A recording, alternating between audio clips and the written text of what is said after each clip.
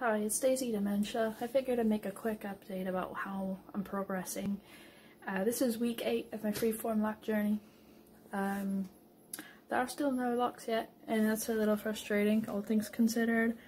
However, I did a baking soda paste with baking soda and shampoo, and let that sit on my hair for 5 minutes, and I rinsed that.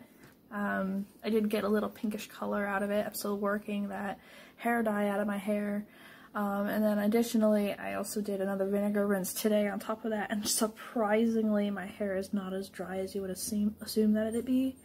However, there is a lot less color in my hair, and, you know, I'm still keeping a positive mindset. At some point, not brushing my hair, locks will form.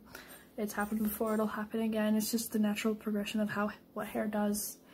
So, I just figured I'd share a little bit about what I've done. I've done the vinegar rinse twice, and each time I get pink hair dye out, so it's like, even though it's more so red now, you can see it's definitely lighting up at the roots.